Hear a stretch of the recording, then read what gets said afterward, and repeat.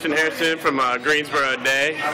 It's playing real well here at that Dave Telep Carolina Challenge. Christian, if you can just kind of talk about this event and say what it means to you to be able to get out here and play with this kind of talent. Well, as far as this event goes, the top 80 players around the state for the three classes. This is my second year here, and I'd say it's been a privilege, no doubt.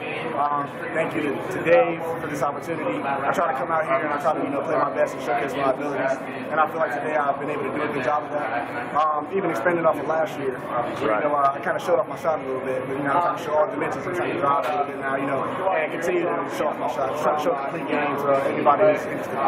You're 6'7", you play small forward, you can kind of play inside and out. Where do you feel most comfortable, on the perimeter, on the inside? I would say that I feel most comfortable on the perimeter. Yeah.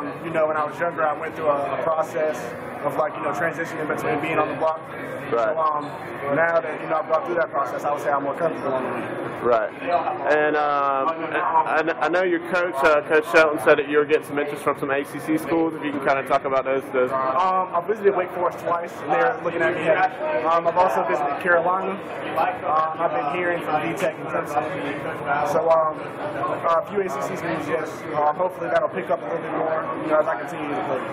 Right. And you did grow up as a Duke fan. I know a lot of my readers are Duke fans, so they're interested to hear about that. Have you heard anything from Duke? Or? I've been a Duke fan, pretty much coming up my whole life. That's a thing in my house. But I've always liked Duke. As of right now, I haven't heard anything from them. I'd love to. I love to go to Duke. That's like my dream. Okay, cool. Thanks a lot. Thank you.